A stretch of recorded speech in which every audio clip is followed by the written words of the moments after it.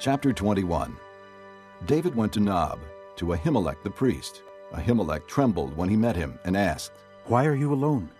Why is no one with you?" David answered Ahimelech the priest, "The king charged me with a certain matter and said to me, 'No one is to know anything about your mission and your instructions. As for my men, I have told them to meet me at a certain place. Now then, what do you have on hand? Give me 5 loaves of bread, or whatever you can find.'" But the priest answered David, "I don't have any ordinary bread on hand. However, there is some consecrated bread here, provided the men have kept themselves from women." David replied, "Indeed, women have been kept from us, as usual whenever I set out.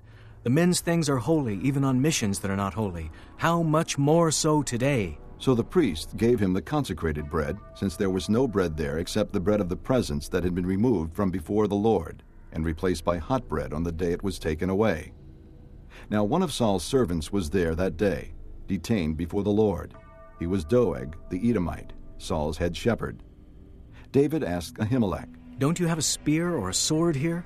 I haven't brought my sword or any other weapon because the king's business was urgent." The priest replied, "The sword of Goliath the Philistine, whom you killed in the valley of Elah, is here. It is wrapped in a cloth behind the ephod. If you want it, take it. There is no sword here but that one."